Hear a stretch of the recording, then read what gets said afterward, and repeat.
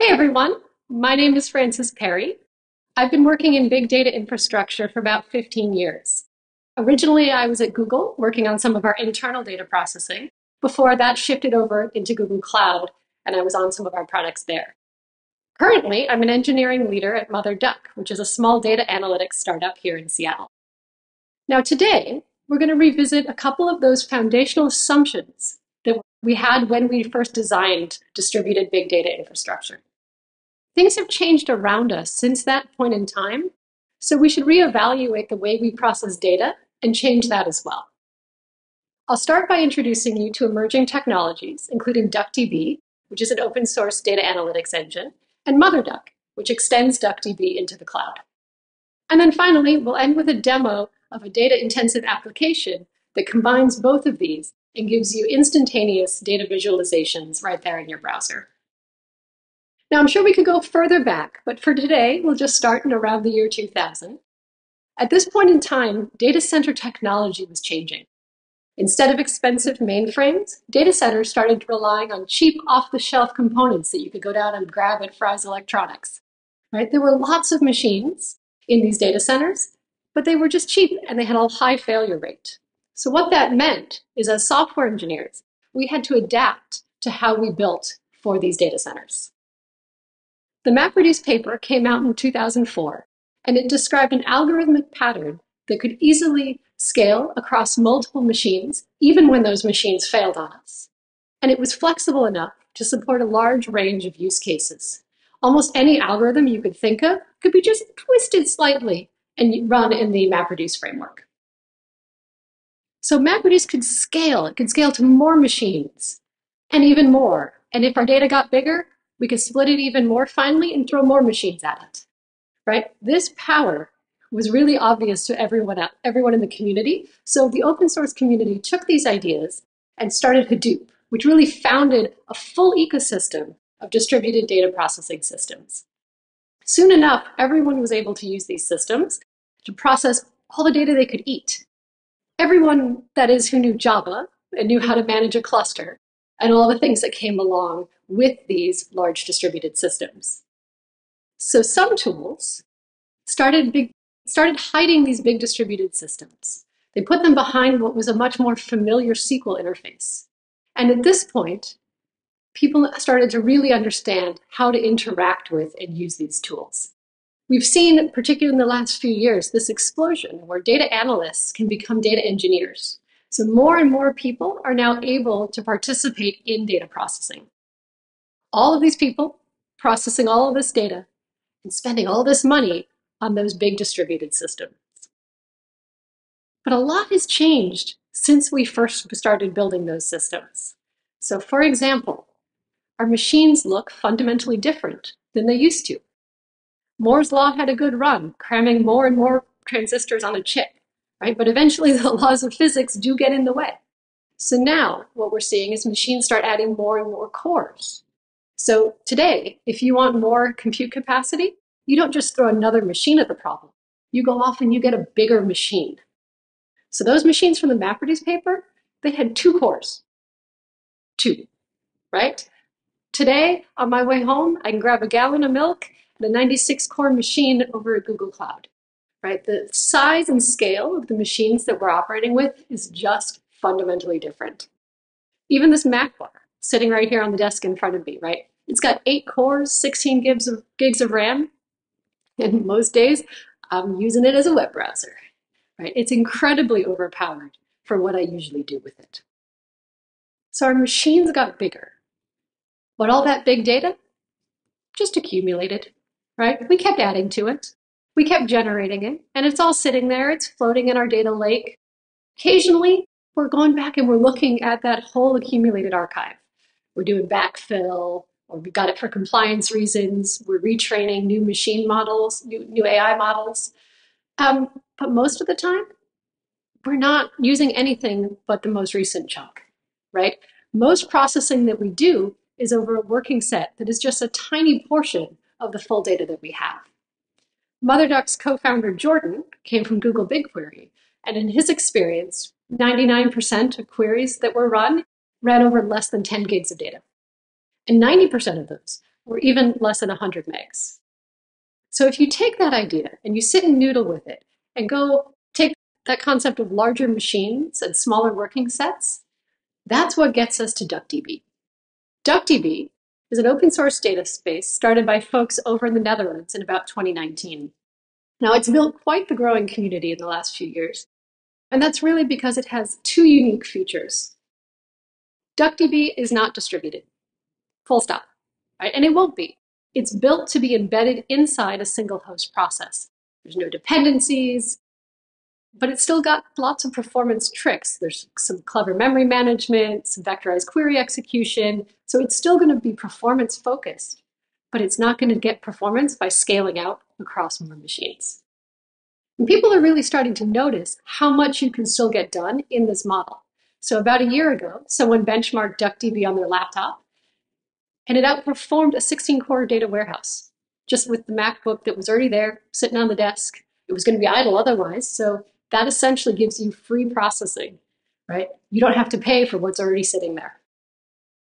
The second feature of DuckDB is really the portability. So DuckDB compiles into WebAssembly, or WASM, which means it can run directly in all your major web browsers. No installation necessary. If you got a web browser, you've got a fully powered database now. So we can take both of those core technologies, but it's still purely a local solution.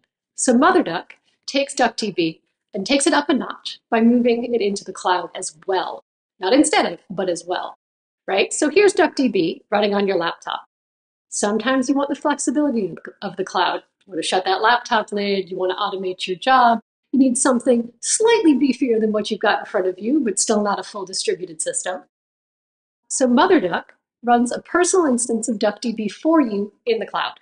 Now, this cloud instance of DuckDB is going to coordinate with your local instance. The query planning that's being done is joint, and it's moving data back and forth in intelligent ways to really optimize for getting as much processing done as close to you as possible so that you're getting that interactive and instantaneous feel. The DuckDB instance in the cloud is dynamically scalable, so we'll handle vertically scaling it within a single machine so that you're only paying for what you actually need there. But as much as you can, you're using your local laptop. Now, MotherDuck also provides a storage abstraction that looks just like a friendly local file system, which is what DuckDB expects. But actually, under the hood, right, it's a fully built out cloud storage system. So we've got a layered format there that's going to allow us to do things like data sharing, zero copy clones, time travel. So now we've got a pretty comfortable setup for our duck to do their data analysis. But if you've seen Mighty Ducks, ducks fly together. There's a flock involved, right? So MotherDuck has a flexible data sharing model that lets you bring along your other friends, and they can each use their own interface of choice. Maybe it's the Python SDK, maybe it's the command line, and they'll get their own instance of DuckDB in the cloud, their own processing playground, dynamically sized for whatever query load they're running. But together, you're now all able to query away over that shared data set. So let's get to the demo and actually see DuckDB and MotherDuck working together. We'll do this through the lens again of a data-intensive application. So these applications are everywhere. They're what helps you and me interact with and understand the data that's all around us. Google Analytics is sort of your most standard example, right? Helping webmasters everywhere understand how people are using their website. But I have one on my mobile phone that helps me manage my money, right? As engineers, we're all using observability tools to understand and keep our services running. Anywhere where you're playing with a graph, you're pulling sliders, you're thinking about and analyzing, and your brain is working away as you're driving and playing with this data. Now, traditionally, to build a data application like this, you'd use what we call a three-tier architecture. You've got the client-side code that's running on the user's laptop. Then you're going to make calls through the slow and twisty paths of the internet to get to your application server, right? Which then is going to query your database. Client, application server, database. Those are your standard three tiers. Now, when you have this, you're likely going to need a team of folks to keep it up and running. So they're adjusting the caching logic so things feel snappy in the browser. They're patching the database, monitoring the server. right? Now, it's not surprising. A lot of places now offer serverless. So what that will do is let us carve out that second tier, that web app. But with MotherDuck and DuckDB, you can go even further and drop below 2 tiers. So the way we're going to do that is we're going to think about the data that we're using. When we interact with it, we're often starting with a coarse filter query that selects a working set that's going to be much smaller than the original data set. So for example, visitors to a specific part of the website, or my spending just over the last year. Now, it's totally reasonable to take that smaller data working set and ship it to the laptop and continue to interact with it and do your detailed exploration locally, right? And because you're operating locally, your queries are 0 milliseconds away. They're right there. And you're going to be able to get this instantaneous back and forth. And together, that's going to unlock entirely new ways of visualizing and interacting with your data. But at the same time, even while you're getting that power of your local laptop, the cloud's still there, right? It gives you a seamless transition between your local working set and the full data set. So if you want to adjust the working set, move back a year in time, or add in additional data, right? You're still just using those same happy SQL queries that you're used to. There's no adjustments you need to make, and you can rely on MotherDuck to go ahead and do that hybrid query planning across the laptop and the cloud to give you that seamless experience. So with that, when we do it in Duck math, which is very important, we had the client and the database. We've taken the database tier, we've split it in half, and moved half of it to the client. So that leaves us with one laptop and half a database. That's a 1.5 tier architecture. So let's get into this demo. So we'll be using DuckDB and MotherDuck, but we'll also add in Mosaic, which is a tool that lets us do some pretty cool data visualizations. So the data set that we're going to dig into is Seattle weather. You can see we've got a lovely spring day here in Seattle. And we'll dig into how we can play with this to better understand if Seattle weather really is as bad as everyone says it is. All right, so here we have a web browser. All I've done is load this demo page, right? I haven't installed anything locally. And what I'm going to do real quick is just log into MotherDuck with my web token. I'll just get my token, copy it back here, and this is authenticating me to MotherDuck as myself. And now I will grab the Seattle weather data set. So at this point, what's happened is that we've gone to the web, down to MotherDuck, downloaded enough of this data to be able to begin visualizing. And from this point on, this visualization is going to run locally on my laptop.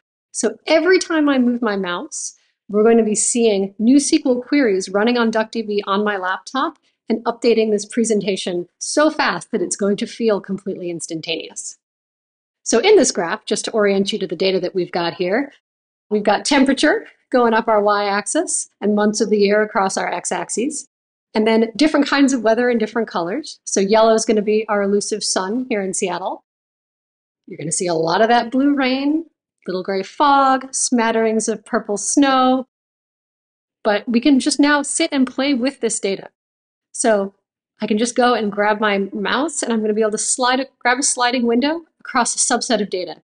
And at this point, I've just run a new SQL query over just that portion of the data, and I can begin playing with it and interacting with it. So I've proven to myself our summers are gorgeous. Let's check out the early spring and the late fall. Definitely a little more rainy. I can filter down, take a look at just snow.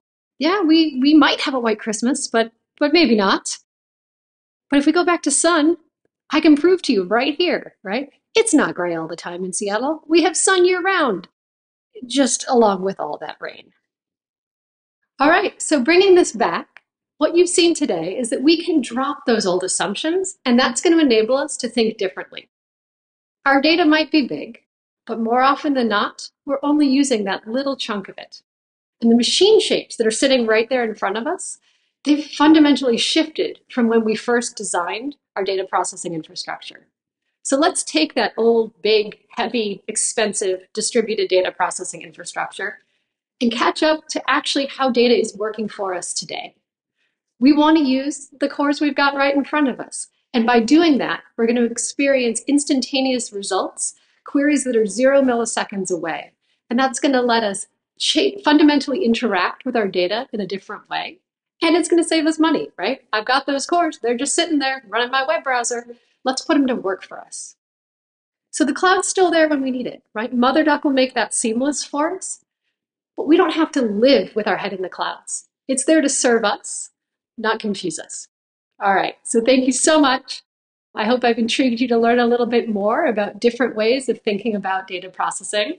Please go check out DuckDB, MotherDuck, and Mosaic. Thank you so much.